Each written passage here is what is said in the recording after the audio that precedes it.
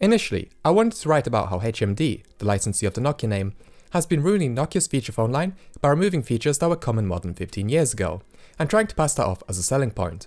But in my research for this video, I uncovered something even more interesting. Let's talk about the rebirth of the Nokia 3310, the impact it had on HMD, and how Nokia diminished the phone's capability with a software revision, one that has impacted every Nokia since. The Nokia 3310 needs no introduction if you're a tech nerd. Memed upon for being indestructible due to its modular design that transfers the impact of a drop to the detachable front and rear cover, and not to mention the popularity of the iconic Snake game, the phone was in a lot of people's minds. HMD capitalized on this by releasing an updated version of the 3310, and this phone blew up. It got a lot of media and press attention due to the millennials' favourite feature phone being brought back. And while the new design is more so of a homage than a replica, it really was quite sleek and unique compared to the candy bar phones that HMD and Microsoft were producing. Within the span of about 5 months, a 3G version of this phone was released, and another 5 months later, a Chinese-only 4G version was dropped too. The phone proved to be so popular that HMD kept producing updated versions of the most iconic phones. With these fun, flashy phones, HMD changed their marketing strategy, one that is reminiscent of pre-acquisition Nokia. Have the cheap feature phones for seniors and for those looking for the cheapest way to make calls and texts, and have the slightly more upmarket feature phones for teenagers and young adults.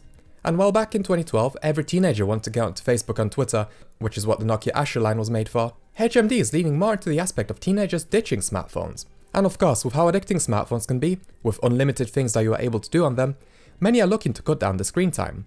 And a simple device like a feature phone is perfect for that, and the flashy looks are a big selling point. But for those that want to ditch their smartphones, they shouldn't be subjected to Series 30+. Let's get to the point of this video. The Nokia 3310 2G and 3G run a completely different system on chip, which in turn means that they run different operating systems. The 2G phone features a skinned version of MediaTek's MAUI, a software platform running on top of Nucleus RTOS.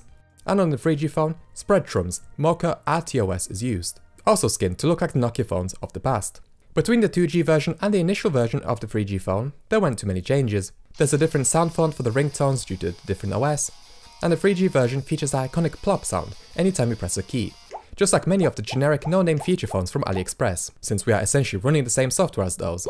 Fun fact, that sound is ripped directly from Windows 95+. Anyway, here's the issue. Something that seems to have confused many on the internet, asking the same question as me. How do you play Java games on the Nokia 3310? The Nokia 3310 was the last HMD phone to feature the ability to run Java applets, but I'm not given the option to. And in fact, none of the built-in games look like they run on Java. Indeed, the Nokia 3310 3G had been revised at some point, sneakily taking away the Opera App Store and the ability to run Java games. Even the box has been updated to reflect this. So by the magic of buying 2 of them and spending 6 hours on trains and buses, let me show you the software differences between these 2 phones, and take a look at all the games. Let's start with the Java phones. We first have Asphalt Nitro. This is the last Asphalt game on Java, based on a smartphone game from 2015. Surprisingly, the Java version has a copyright date of 2017, being released right around the same time as the 3310. What's even more surprising is the amount of people that have worked on this game. Most, if not all, of these games have been produced by Gameloft Southeast Asia. It's very similar in gameplay to Asphalt 6 Adrenaline, with the ability to smash into opponents, and the Nitro that requires you to press the Nitro button again at the yellow bar to get the perfect Nitro boost.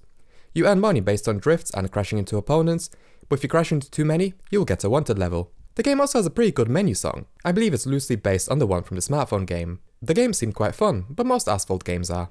Next up is Real Football 2017. And oh boy, I haven't played FIFA since FIFA 05 as a 4-year-old, and this brought me back. I have no idea which goalpost was mine, so I think I scored into my own. Yeah, I don't know what I'm doing. But I will say, this game doesn't control very well on the phone, since you can only press one button at a time, making it hard to control. The final 2 demo games are Little Big City 2 and Disney Magic Kingdom. The reason I'm bundling in both of these games is that because they are both city builder games. Little Big City 2 is vaguely like SimCity, though both games feel more like those farm management games that you get over on smartphones. In fact, when I saw the plus button next to the gems on Disney Magic Kingdom, and the fact that you can use gems to speed up tasks, I fully expected microtransactions. But I guess Java wasn't advanced enough for that, thank goodness. And finally, we have Snake, also developed by Gameloft. This version of the game is fantastic. It was so fun, I ended up turning off my camera and playing it off screen. There are 2 game modes. One revolves around eating a set number of apples while avoiding obstacles, and your tail, within a certain time period. Each level has an increasing number of difficulty. Then, we also have survival mode, which has no obstacles, but there are grenades that blow up. This is the plain simple eat as many apples as you can without eating your own tail game mode, like from phones of the past. So that was a pretty good selection, right? Let's see what RTOS has to offer. Firstly, starting with Snake. This version of the game is called Snake Xenzia. It looks vaguely like the Java version, having the same graphics, but we are instead locked to a grid instead of free movement. The animation of the snake is also not smooth, instead it clicks into place. We only have the survival mode too, though you can change levels to add more obstacles on screen. And I didn't see any bombs, but there are bonus red dots to make your score higher. Overall, this version, while looking the same, is far more basic. We don't even get the sweet music. Next up is Tetris. It sure is Tetris, and it's not very good, as it's hard to line up the blocks, and the movement is jerky, like was the case with Snake, so I can imagine it will get infuriating once you go up a few levels.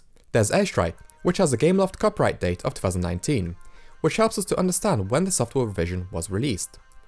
It is the most basic version of Galaga. Your ship shoots infinitely, so all you have to do is move from left to right and you'll clear all the aliens on screen. Absolutely no thrill with this one, and you'll be turning it off after a few seconds anyway, once you hear how badly the music loops. Next up is Nitro Racing, which reminds me of MediaTek's F1 race, except the cars are not coming towards you.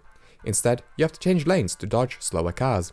It's incredibly boring and lacking in thrill. There's Sky Gift, which has you move your cart to line up with the gifts that are being dropped from the airplane. Gives me plug and play vibes. And finally is Ninja Up. It technically has the most premise, with you having to avoid ninja stars, but the game is incredibly cheap with the placement of those stars. Sometimes you can't avoid them, not with how delayed the controls are.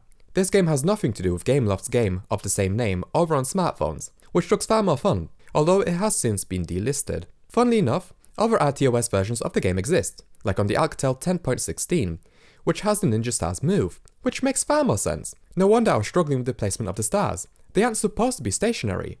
So to get back to my point, HMD has intentionally made their phones worse for a reason I don't quite understand.